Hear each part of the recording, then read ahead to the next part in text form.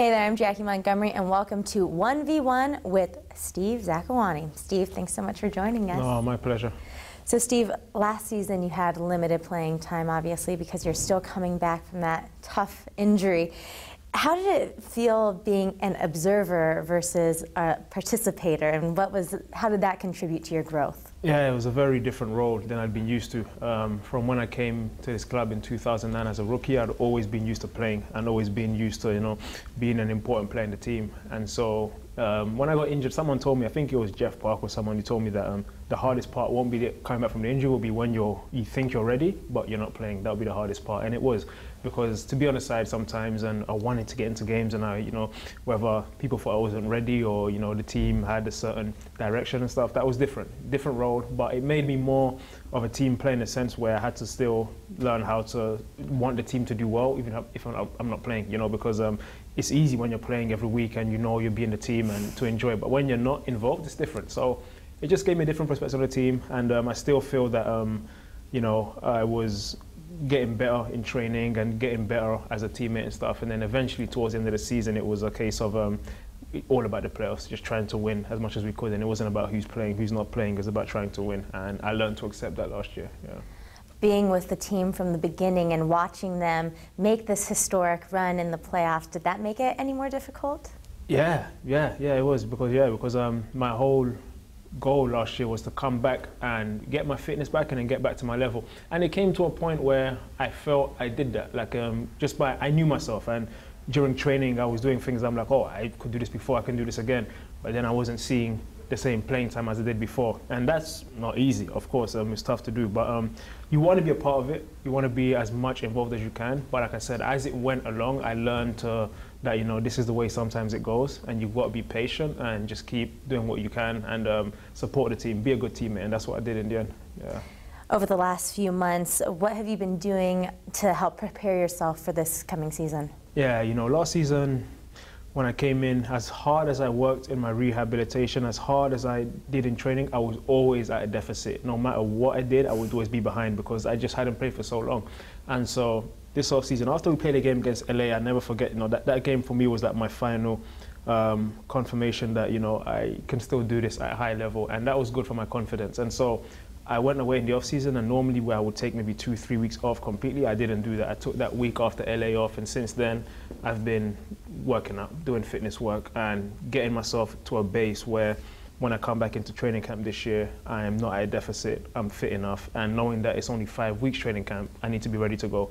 And so I did a lot of work with Dave Tenney before I went on my vacations. Even on vacation, he would make sure to email me what today's workout was and stuff, and I did it. I did a lot. I really pushed myself harder than I've ever done before in my career in the off-season, and I've come back and I'm as fitter than before. Like, I'm in the best shape I've been in ever, and that's from that work. So I did it because I knew I had to put that kind of work in. It sounds like the confidence is there. Do you think that's going to translate onto the pitch when it comes to game time? Yeah, 100%. Like, I feel in a good place because I'm just ready to play. I've not played much football in the last 2 seasons.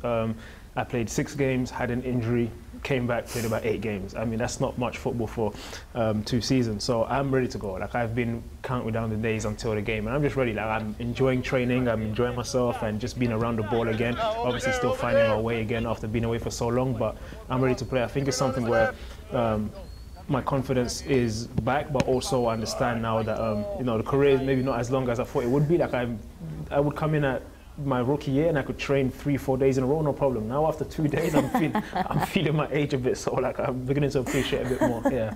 Ziggy has said in the past that 2013 is going to be your year, and right now he's just saying how excited he is to see you so healthy and so optimistic about this upcoming season. What does that do for your mindset? It's good. You always want a coach who believes in you, a coach who sees you playing a big role in his team. And one thing I always have with Ziggy is that I know that Ziggy saw me play when I was still in college, for example.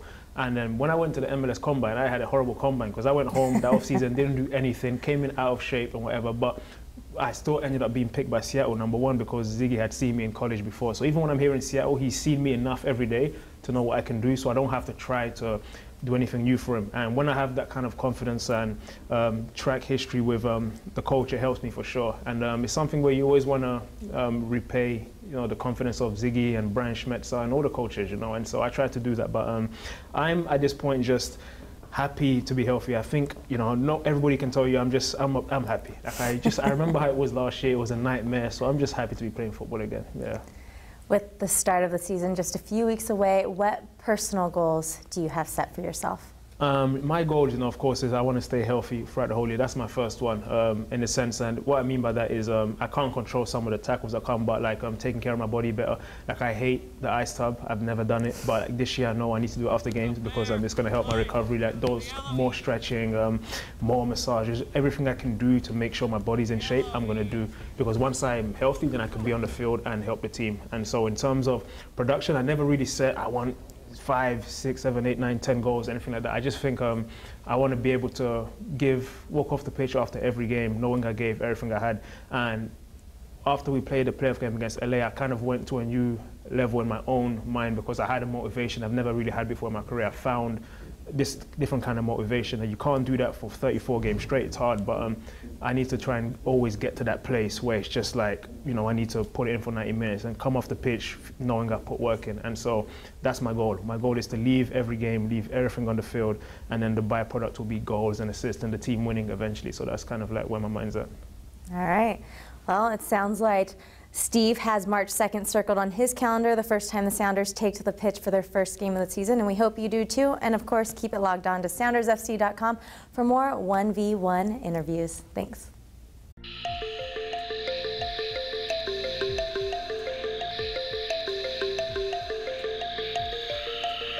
Tanzania, the land of Kilimanjaro, Zanzibar, and the Serengeti.